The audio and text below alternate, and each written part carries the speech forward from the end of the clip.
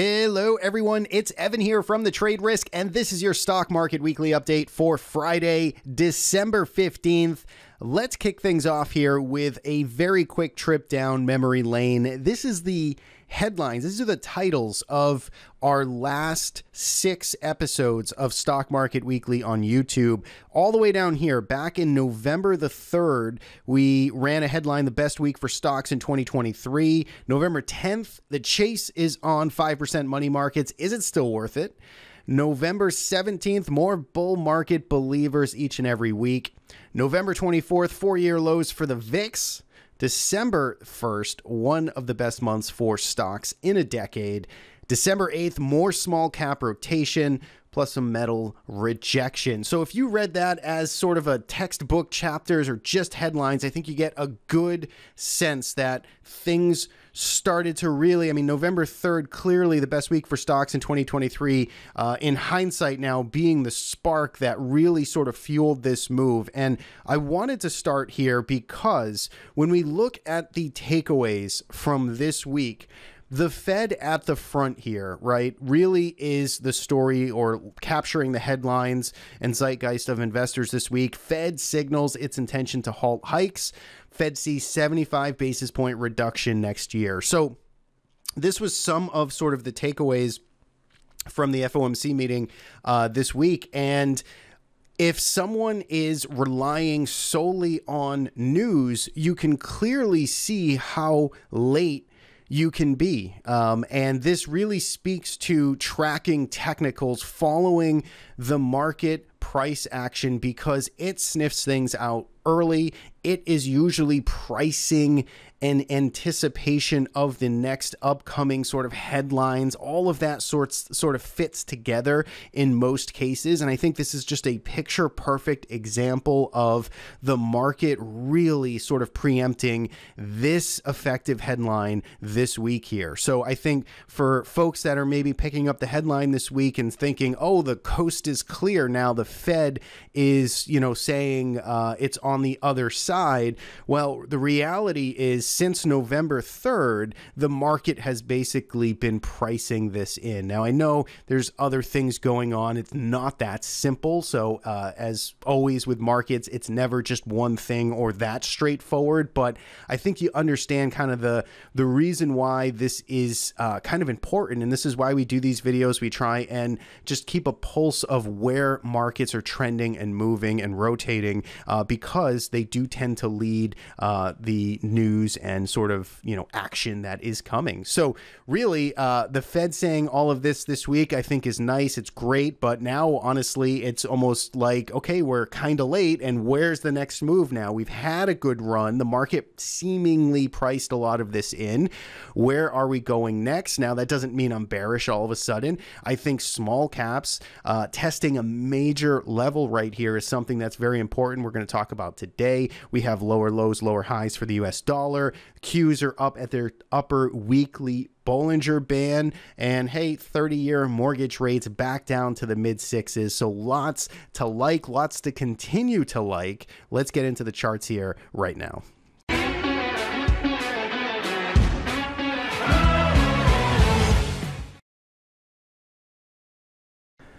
All right, here we go. TC2000, that's the charting platform we're using here to tour markets this evening. By the way, they are running a affiliate sort of discount. If you use the promo code or the link in the description of this video, you can get, I think, $25 off, I believe, last time I checked. So check out that link in the description. Basically pays for your first month of TC2000. If you're interested in the software, we have a lot of cool things built for it, and you can check that out at thetraderisk.com. Let's get into the numbers here. 1 week returns, green, green, green across the board. Russell 2000, 5.47%. It's up 10% now in the past month. And if we look at the Nasdaq, up 3.3%, not too shabby, followed by the Dow and the S&P. Volatility continues to basically flatline here. The VIX is 12.31 going into the weekend, and Nasdaq vol is under 16. You can see we had just really a big ramp here on Wednesday, Thursday for the Russell 2000 and basically the market just as a whole. And it's just another stellar week for the bulls. If we take a look at the sector performance here at the top of the list this week, we've got real estate, we've got materials, we've got industrials leading the charge up almost 4 to 5.5%. On the downside, we had communication services, utilities, and healthcare all still green, about 1%, but the underperformers, every single sector closing in the green this week. And if we look at our trends, basically, again, everything looks pretty wonderful and rosy right now, minus energy. If you look at our smart trend filters here, you can see energy is the only thing kind of printing yellow and red dots. Everything else is up to the right, pointing green dots, and for the most part has been for the past multiple weeks. This has been quite the stretch to the upside. Of course, as we talked about at the headlines at the start of this video, this is not a new rally at this point.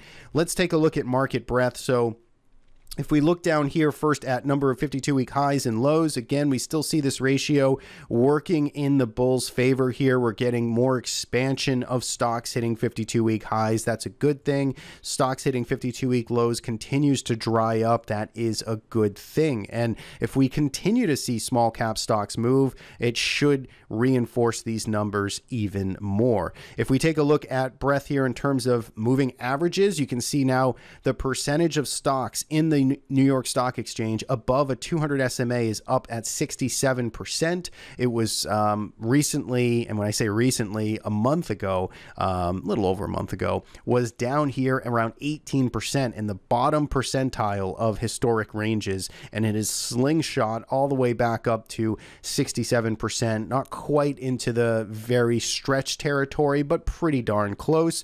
The 50 SMA percentage of stocks over 50 SMA is in this stretched territory, up at 76% right now. Let's take a look at IBD's top 10 stocks. So IBD is a sponsor of the show. Thank you, Investors Business Daily, for making this show possible. You can support IBD, support us with a link in the description of this video. Get access to their digital subscription. You can see here's their top 10 stocks on their IBD 50. Kind of mixed this week, and nothing really changed. I think this list has been holding pretty steady on terms of its top 10 rank. You can see NVIDIA back at the top here, 2.91% up. DraftKings was down this week. First Citizens was down a little bit as well, but generally speaking, some big performers in here, and for good reason being on that list. Let's take a look at commodities here. You saw a rebound in metals, particularly silver was up 3.5%. It got really hammered the last couple of weeks, and so nice rebound this week. You can see oil was kind of trying to catch its footing as well, up 1%. Copper up, gold was up. Really, dollar index was hit pretty hard, and natural gas can't quite stick a landing here. It's struggling and continues to sell off. If we take a look at Treasury yields, I mean, this is the story. Of course, we talked about the Fed at the beginning, kind of jawboning on the fact that it's done with this cycle of hiking interest rates. It sees 75 basis points of cuts in the next year, to I think 250 basis points in the next 2 years. So interest rates, bond market, getting it right.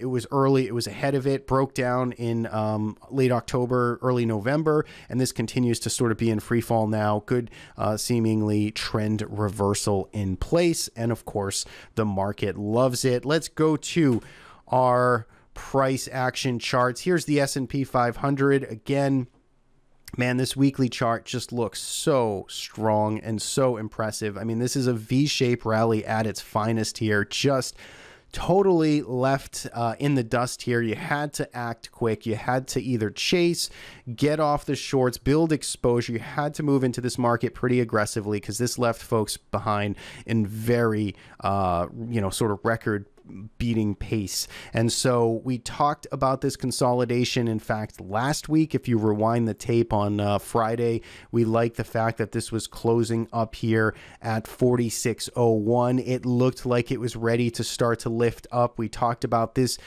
consolidation, right? All the clues here, of course, in hindsight, but we were talking about, the fact that this was digesting just through time, that bears and sellers, they couldn't break this down. We couldn't get some type of price correction. At best, we got a time correction moving sideways right underneath resistance, which is just generally speaking, one of the most bullish types of consolidations. We talked about, in fact, this target right here, 47.30 last week, as our next objective for the market to test in the S&P 500. And here we are 5 days later, testing that target now. And you see the market, kind of going sideways here. It ran into it on Thursday and had a nice little kind of doji, and then inside day on Friday. So, look, I mean, the picture really hasn't changed here. This market rally is not new at this point. It's been in an uptrend now for a month and a half. We've covered a lot of ground. We're starting to get more believers. Maybe we're starting to get some complacency and some froth, but technically, this picture still looks strong. We're at resistance here, so a little bit of digestion, again, to start the week, I think would be a good thing. Bulls continue to, exert strength in small caps and market breadth. We're not quite back up at the all-time highs for the S&P 500, but at this pace, I don't see why we can't get back up there in the coming weeks. Again, no crystal ball here. We're going to take things one day at a time. For now, I'd like to see the market digest, clear through this resistance and overhead supply, and then work its way back up to 4,800. I think on the downside, I mean, you're sort of protected. You kind of have a new level of stop losses or risk off down around 4,600, which was effectively last week's highs. If we can stay above 4,600, then this market continues to grind higher and act well. Meanwhile, the Nasdaq 100 is oh so close to making all-time highs. Very close. In fact, it made new weekly closing all-time highs. So on a weekly basis, the Nasdaq 100, I should really use, although I don't really think there's many dividends, NDX, 16,623.45 was the close. And if we go back here, yeah, so we got a new all-time closing high, closing print, but not quite a... Yeah, not quite an all-time high. So November 26, 2021, just over 2 years ago, was the all-time high for the Nasdaq 100. But this weekly chart, I mean, this looks pretty impressive. This looks really strong here. Again, as we mentioned at the top of the show, weekly Bollinger Bands here, you're getting stretched, you're getting frothy, the chase is on. I mean, this is no new trade at this point, so buyer beware up at these prices, but momentum is continuing to accelerate here to the upside. Just because it's hitting Bollinger Bands doesn't mean it's a reason to sell or short. This is just coming into these prior all-time highs, and I'd expect a test of that, perhaps a breach of that early next week. The big story, though, even bigger than, I mean, the Nasdaq hitting or getting close to its all-time highs is pretty big story, but in terms of developing stories, I think the Russell 2000 deserves even more attention. I mean, we've been talking about it as we saw the headlines here. As rotation continues, I do think this is, if we are going to continue, if this is a new bull market that has some serious legs behind it, the Russell 2000 has got to be the place to start to break out. I guess it doesn't have to be, but I would imagine that this consolidation, this potentially accumulation that has been going on here for, a year and a half. If this can break out here and start to lift up, I mean, we've got some serious fuel in the tank here for the Russell 2000 breakout consolidation. Again, it's up pretty much in a straight line, 5-6 weeks. It's up 20% since early November. So this has already gone for a good trip here. I wouldn't hate it if it consolidated sideways, but markets don't like to make things easy. And if the bus just leaves the station here and continues to break out, then it's going to be some true chasing. So keep an eye on this. I think this is the most kind of interesting, actionable long-term chart now for the U.S. indices, and we'll see if the small caps can, kind of take the flag here, take the leadership, perhaps into 2024. So that's the big charts there that I wanted to talk about.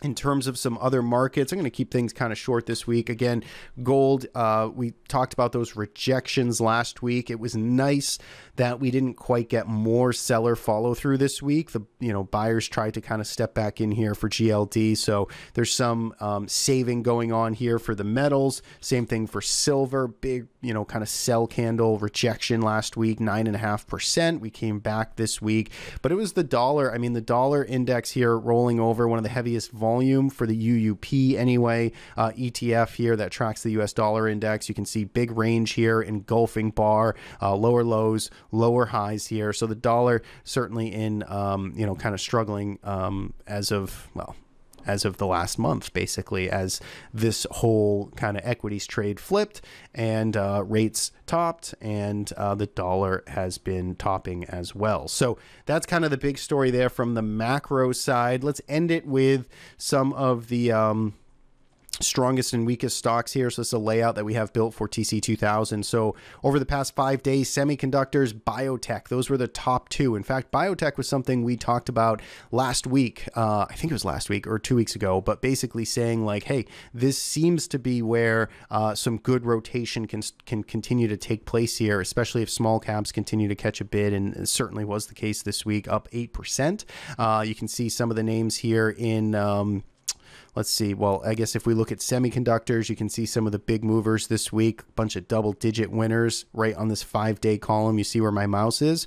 Some of the strongest names there. You can see also here 50 SMA, 200 SMA is rising in most of these stocks, so they're in healthy long-term uptrends. If you go down to biotech here, again, more of a mixed picture because some of these stocks have been more beaten up, but you got plenty of 5-day moves in the 30 and 20% and high teens this week. So we had some big movement here in biotech, and this continues to be just a place where capital seems to rotate. So that is what I have for this week. A little bit short and sweet, but let me know your thoughts in the comments. As always, I love to know what you think about this market. Believing in the rally, S&P 500 at all-time highs before the end of the year. What are your thoughts?